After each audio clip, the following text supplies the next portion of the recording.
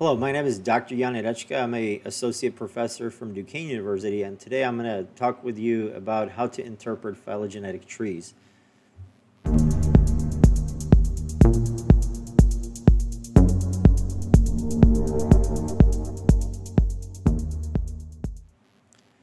Now, this is a topic that was requested in the comment section of one of my videos, how to make a tree and bootstrap it in Mega. And so if you're interested in the actually mechanics of how to create a tree, I encourage you to check out that video. So the sequence file that we're going to use today and the tree that we're going to look at appears in figure S2 in the supplementary material. Now, I also posted the sequence alignment file, the tree session, as well as the phylogenetic trees that I'm going to be working with today on a repository in GitHub, right? So if you want, you can go to that GitHub repository, download those files, and reconstruct that same tree, and also, play around with it and see if you potentially can get the same one that I get here and also that I got in the paper.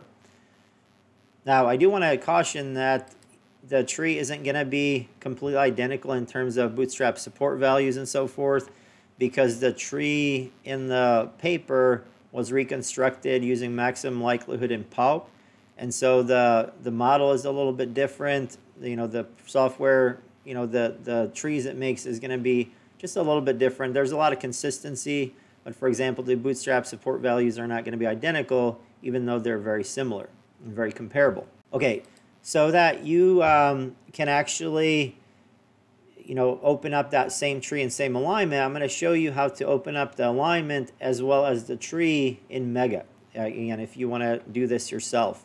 So go to Edit Build Alignment, retrieve a sequence file from a file, click that Colugo mtDNA no HSA v2 FASTA file, right? That opened up our alignment.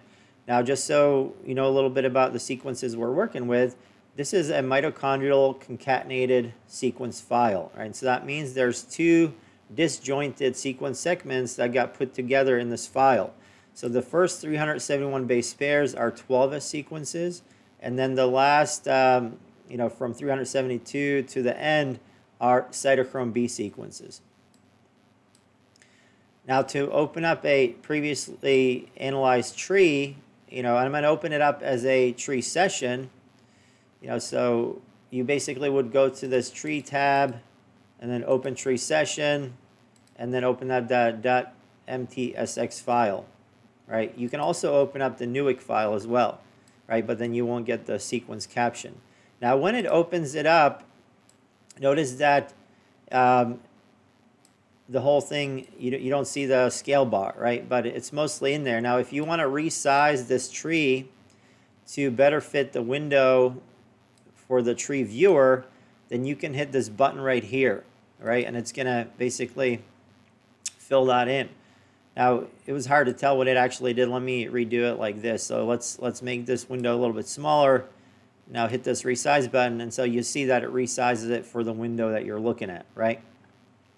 And so there's basically two types of information that are portrayed in a phylogenetic tree. Remember, a phylogenetic tree is it's a diagram of the evolutionary relationships of the sequences or the organisms that you're looking at, right? Those sequences are represented as in what's called tips of the tree. And so, for example, this little tip right here on the right is a tip that represents the sequence from the sample GVAB, which is from Borneo, or it was sampled in Borneo, right? Now, these tips are then connected by a horizontal line and a vertical line to a node. So the node clusters together other tips and clades that are connected and that are most similar in terms of their sequence, right? And so this node here clustered together the Borneo sample and then the samples from the Malay Peninsula, GVA2, GVA3, GVA1, right? And so basically the node, and what I'm going to do is I'm going to hide the bootstrap support values for now, and I'm going to add the node ID, so as we talk, I can highlight which specific node I'm talking about. So the node 13 groups together the tip GVAB Borneo with the node 12, and the node 12 subsequently groups, you know, those two tips and then this third tip right here, right? And so basically everything to the right of node 13 are the descendants of that node, because remember, a phylogenetic tree assumes common ancestry, right? Basically in a phylogenetic tree, you're assuming that things are evolving from the nodes. And so basically the tips under or that descend from that node are the descendants of that common ancestor, right? So that's a very important thing. So in a phylogenetic tree, you assume that these are all related together, right? In contrast, a dendrogram is simply a tree that groups together things that are similar, and there's no assumption as to whether or not they're really related or not.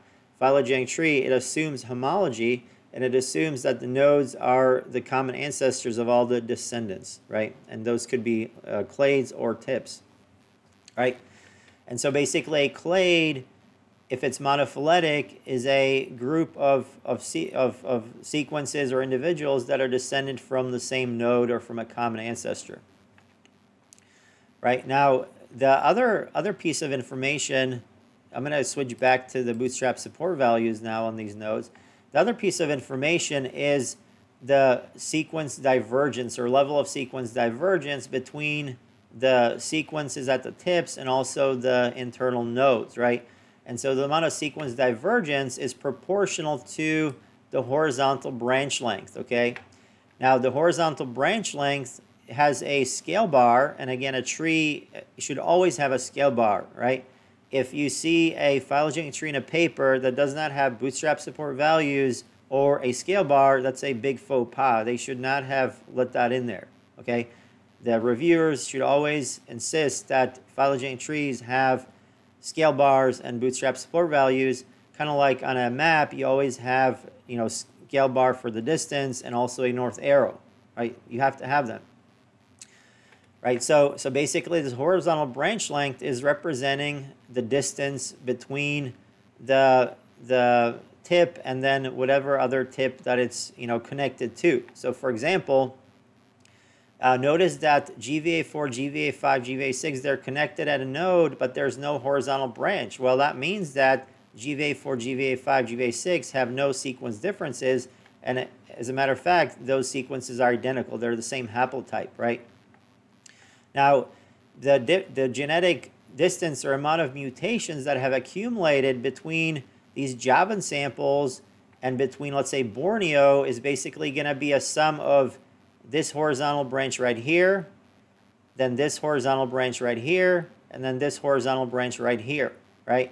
So that is basically, again, those horizontal branches represent the amount of sequence divergence between those tips through those nodes, right?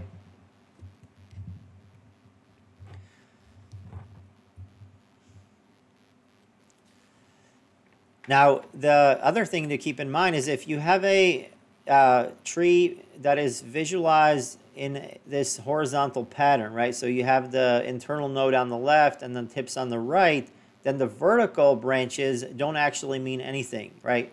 They're not proportional to any kind of distance, and they don't mean anything in terms of similarity. So for example, if we were to squish this tree and resize it, notice that the vertical branches become smaller, right? But it still doesn't change the difference or the relationships or what's visualized in the tree, but the horizontal branches are, you know, proportionately the same, right? And another thing to keep in mind is you can also rotate these nodes, and also the topology doesn't change, or the information that's in there doesn't change. So if we click on a node here and then we spin it with this little tab here, flip to select the subtree, notice all of a sudden the Borneo sample ends up on top, and the Malay Peninsula group or clade is now visually closer to the Java group, right? However, if we follow the nodes, you know, we still see that the Bornean sequence is more similar to Malay Peninsula sequences than it is to Java, right? Even though it's up here.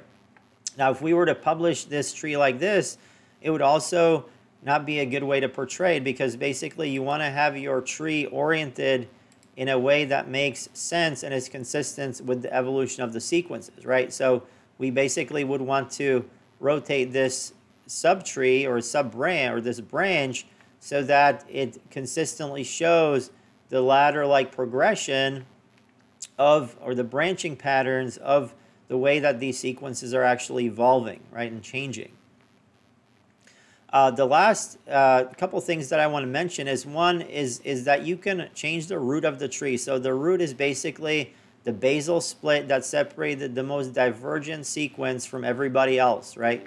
So it's basically the outgroup, right? So the root is connecting the more similar sequences to what's referred to as an outgroup, which is the most evolutionarily distant organism or sequence in there, right? Now we can change the rooting, and again, it's not going to really alter the topology. So for example, if we root the tree on the Bornean sample, now all of a sudden, you know, it kind of looks like the ones from the Philippines it's kind of clustering with Java, right?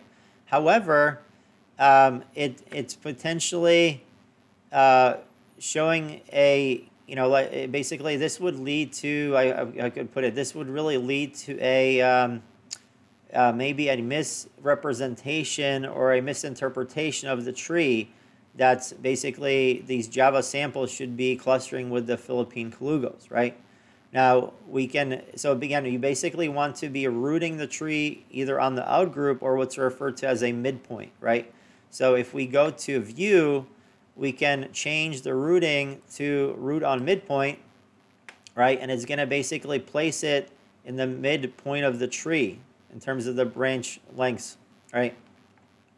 Now notice that the midpoint root in this case is the same as if we rooted it on, well, so the inside group is the same as if we root on the Philippines. However, it alters where the actual root is drawn, right? And so this also makes it look kind of odd, right? And so we actually, in this particular case, the best way to really show the tree is with the midpoint root instead of rooting it on the outgroup, right? Because that tree is a little bit more balanced, right? So I'm going to change the view to root on midpoint, right? And so that makes it nice and even.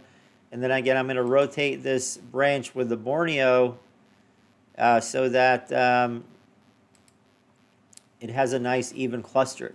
Now, the other thing that when you're visually showing trees or trying to display trees for a publication or a paper, other thing to keep in mind is it's good to rotate the branches so that as, like, basically the shorter branches are on top, the horizontal branches, and then the longer ones are towards the bottom, right? So what I mean is right here, when we change the way the tree looked, notice that it put the GVA one on top, but it looks kind of odd, right? Where you have basically this short internal branch, these horizontal branches, and then a longer one up here.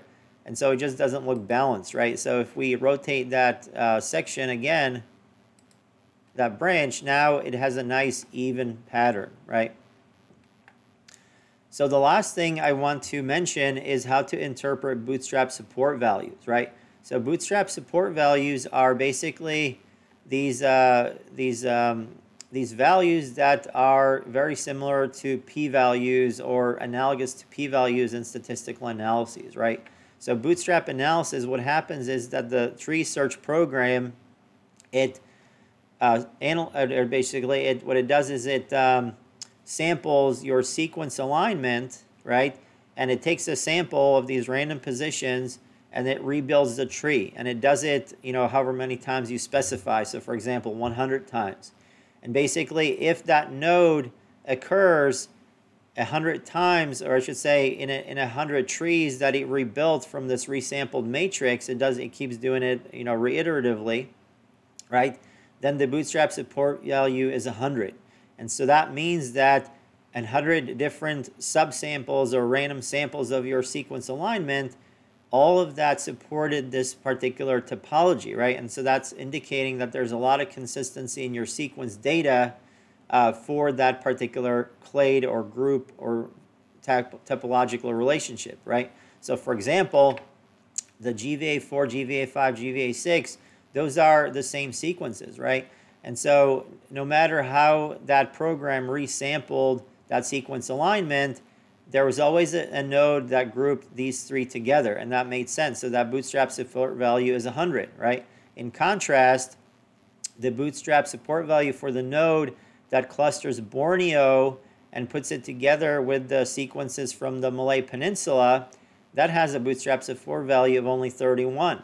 And so that means there's another 69 trees where Borneo goes somewhere else. Now in the bootstrap support value analysis, you don't know where the other positions are. Although, you know, there's ways you could kind of find those, but from this particular number, you don't actually know what the alternative position is. All you know is that only 31 of the times that's where Borneo ended up, right? And so it actually has a low bootstrap support value.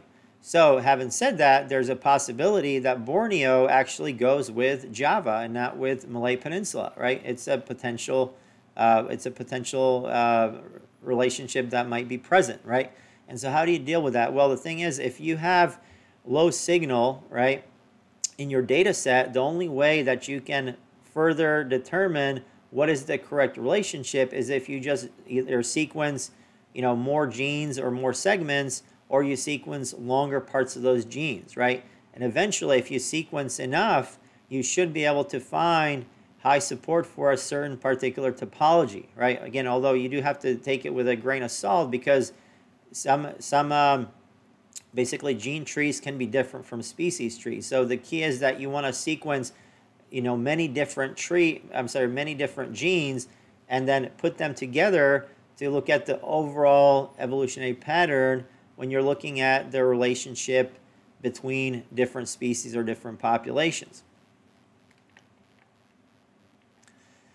The very last thing that I want to show you is that you also can draw trees in different formats, right? So we can draw a tree as a radiation, right? So this radiation, it actually has the same information, the same nodes, but it's just depicted in a different fashion.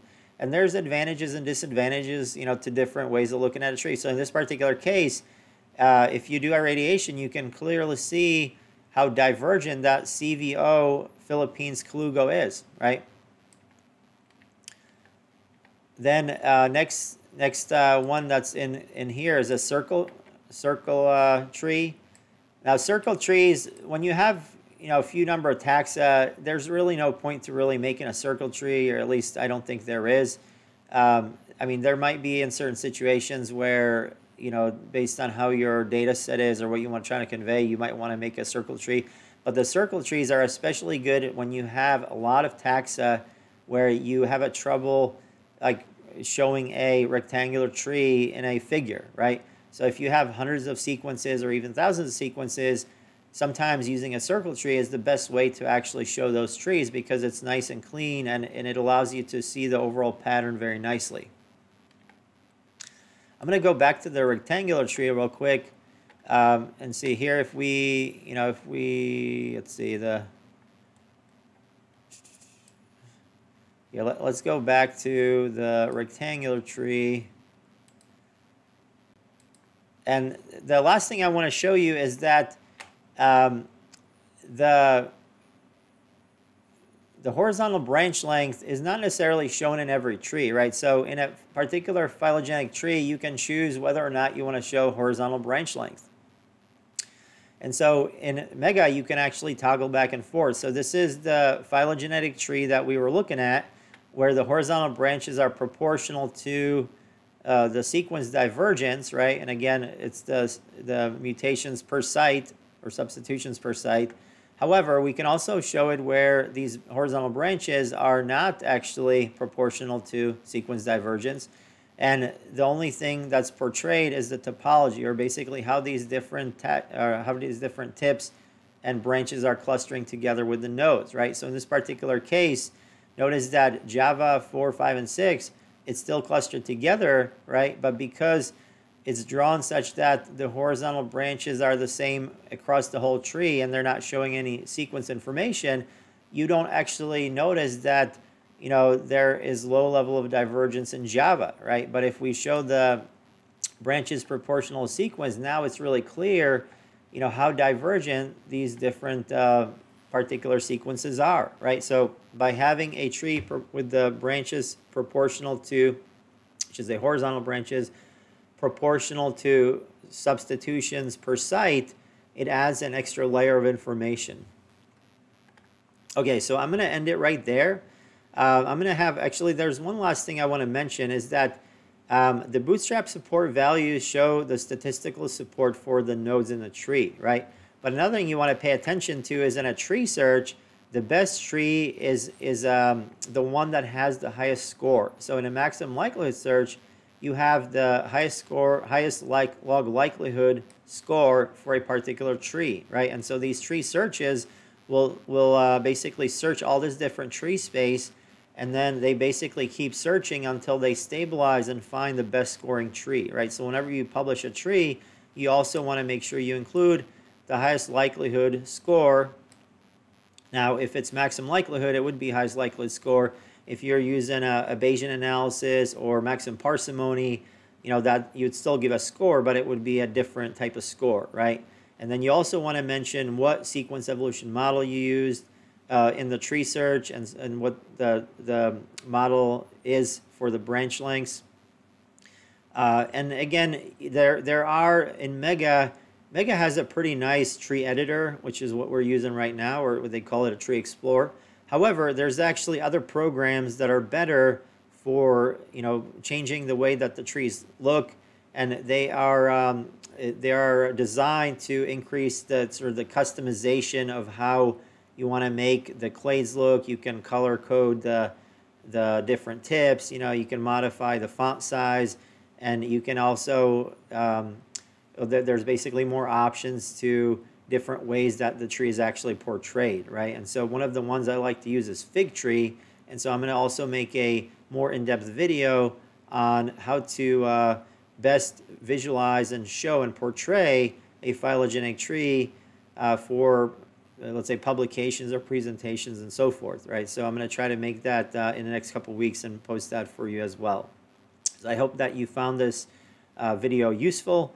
And again, we covered interpreting trees and the kind of information that that is present in them. Thanks a lot.